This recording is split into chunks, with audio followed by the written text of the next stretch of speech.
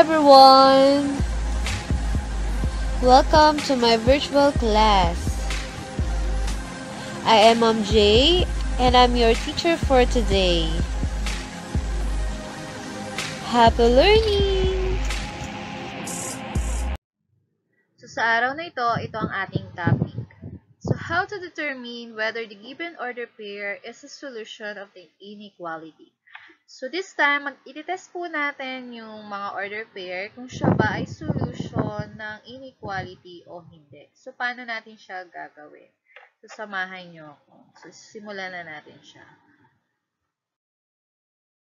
So let's have number 1. So we have 2x minus y is greater than 10. And ang ating order pair ay 7 tsaka 2. So, i-test natin kung si 7 ay solution ni 2x minus y is greater than 10. So, ang gagawin lang natin, isa-substitute lang natin si order pair sa ating x at sa ating y. So, ang ating x dito ay 7 at ang ating y ay 2. So, ito yung ating x value at ito yung ating y value. So, isa-substitute lang po natin siya sa ating inequality. So, si x, papalitan lang natin ng 7 at si y, papalitan lang natin ng 2. And then, syempre, isi-solve natin siya. So, 2 times 7 is equals to 14 minus 2 is greater than 10. So, 14 minus 2 is equals to 12. So, it's 12 is greater than 10. So, true or false? So, pag nag-true siya, ibig sabihin, solution po siya ng ating inequality. At kapag nag-false, hindi po siya solution. So, since mas malaki po si 12 kaysa kay 10, so true po siya. So, ibig sabihin, si 7,2 ay solution ng ating inequality na 2x minus y is greater than 10. So, ganun lang siya kasimple. Para ma-determine natin na ang isang order pair ay solution ng ating inequality, kailangan lang natin siyang i-substitute sa ating mga variable na si x at saka si y. Susubukan ulit natin. So, let's have number 2. So, we have negative 3x plus y is less than negative 12. Ang order pair natin ay 0, negative 5. So, kapag nag-true to, solution siya. Pero kapag nag-false, hindi po siya solution. So, ang ating x value ay 0 at ang ating y value ay negative 5. So, i-substitute lang po natin siya sa ating inequality. And then, i-solve natin. So, we have negative 3 times 0 is 0 minus 5. Is less than negative 12. So, 0 minus 5 is negative 5. So, is negative 5 is less than negative 12. So, mas mataas po si negative 5 kaysa kay negative 12. So, ibig sabihin, ito po ay false.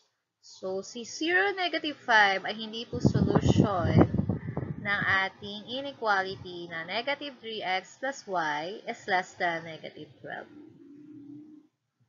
So, let's try another one. So, we have number 3.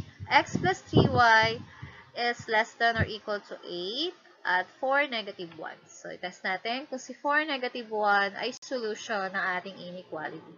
So, ang ating x value ay 4 at ang ating y value ay negative 1. So, substitute lang po natin siya sa ating inequality. And then, i-solve natin. So, 3 times negative 1 is equals to negative 3. So, 4 minus 3 is equals to 1. So, S1 is less than or equal to 8. So, syempre, mas malaki po si 8 kaysa kay 1. So, ibig sabihin siya po ay true. So, therefore, 4 and negative 1 is the solution of our inequality, which is x plus 3y is less than or equal to 8. Number 4. We have 9 plus x is greater than or equal to y as negative 6, 3. So, ganun pa rin. Substitute natin sila sa ating mga variables. So, ang ating x ay negative 6 at ang ating y ay 3. Then, isolve natin. So, 9 minus 6 is greater than or equal to 3. So, 9 minus 6 is equals to 3. So, 3 is greater than or equal to 3. So, syempre, true po yan. So, dahil nag-true siya, si negative 63 ay solution ng ating inequality. So, tell which of the given order pairs satisfy the inequality 3x minus 2y is greater than 6. So, ito yung ating mga order pair. So, alin kaya sa limang order pair ang solution ng ating given na inequality na 3x minus 2y is greater than 6? So, isolve natin siya isa-isa.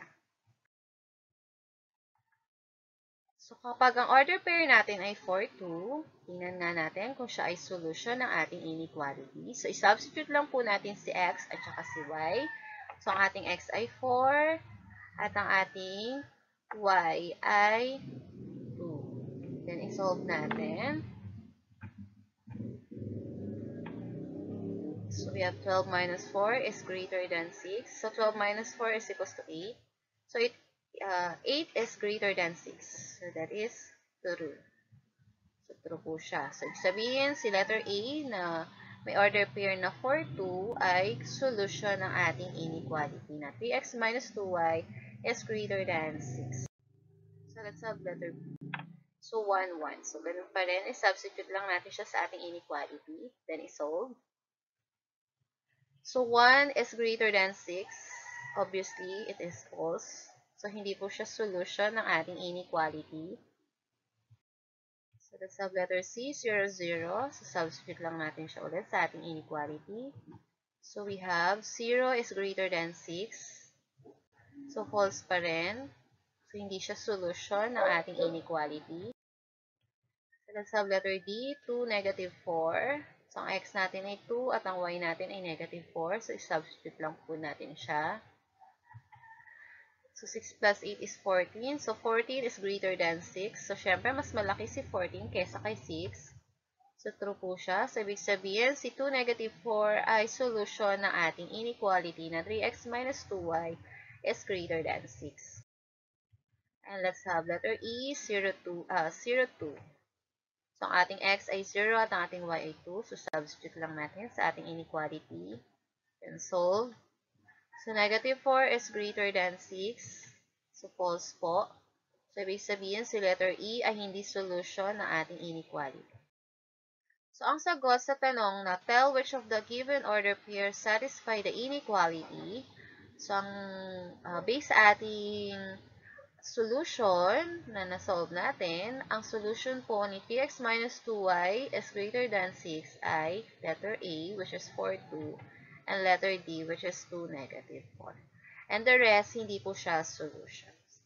So, sana meron kayong natutunan sa araw nito. So, ganun lang po kasimple kung paano ma-determine na ang isang order pair ay solution o hindi ng ating inequality. So, syempre, i-substitute nyo lang po ang ating order pair sa ating variable na si x at si y.